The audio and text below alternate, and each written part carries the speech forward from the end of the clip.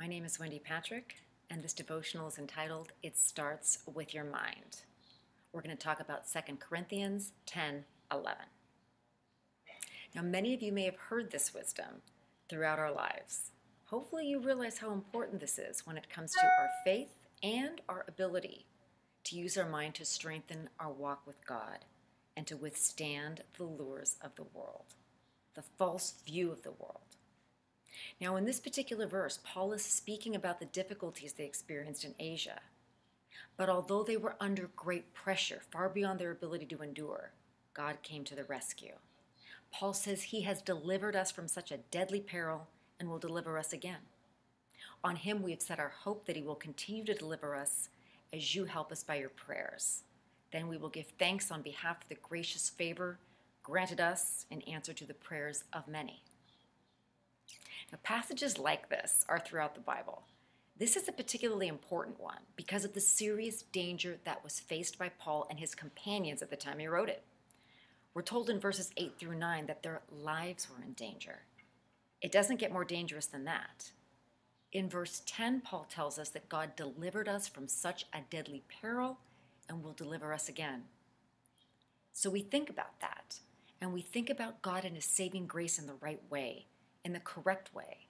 It all starts with our mind, because that's what governs our thoughts and our behavior. Now, you've also no doubt heard a mind is a terrible thing to waste. Some people say garbage in, garbage out. Maybe your children's teachers still say that. Your mind is as good as what you fill it with. And a large part of that is true because the way we think and act is based on the information we learn, the things that we're exposed to.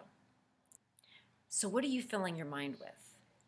If you're spending a lot of time in the Word, reading the Bible with all its wisdom, attending church, home fellowship, talking with other Christians, you'll likely have a biblical frame of mind and be well equipped to handle the storms of life because the Bible is a book of solutions. If you fill your mind with God's wisdom, you will probably be able to counter life's problems with these biblical solutions.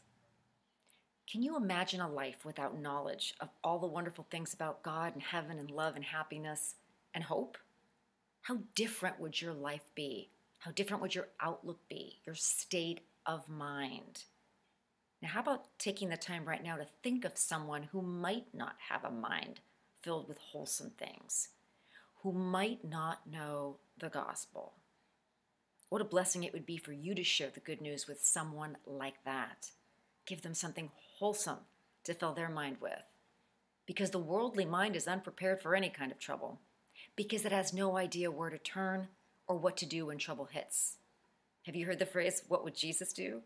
It's overused nowadays, but the gist of it is, when you face trouble in your lives, as Paul did in that 2 Corinthians passage, you will know what to do, and more importantly, even if you don't know what to do, you will know where to look.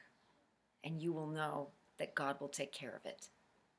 The Bible isn't a series of inspirational sayings like those dainty little books you pick up at the checkout counter at the grocery store. It's a collection of promises. It's power. It's the power to know what to do when storms hit, when things happen in your life, to know the right way to think, because you have the answer key. And I pray that you share that with others in your life who don't. And Lord, we pray together for the strength to do exactly that. May you bless us richly this week and help us to continue to fill our mind with your promises and your blessings and be able to discern your voice from all others. And please strengthen those that we know and allow them to be able to meet you as well right where they are. And we pray for each of them and that we may be the vessel to share your good news.